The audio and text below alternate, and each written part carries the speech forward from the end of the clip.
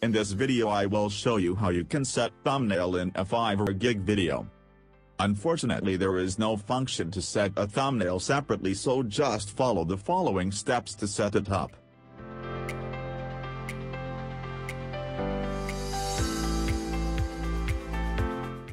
First, go to your Fiverr account and click Edit.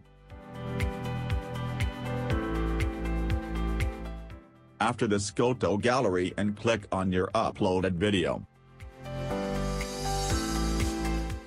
Now pause the video on the particular part of area which you want to select as a thumbnail for your video.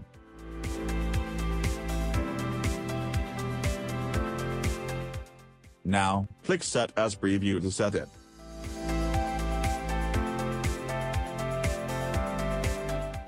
You can see the thumbnail has been set.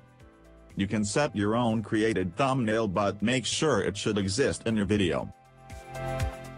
If you have any questions, then type in a comment box. I will definitely reply back as soon as I can. See you on next video.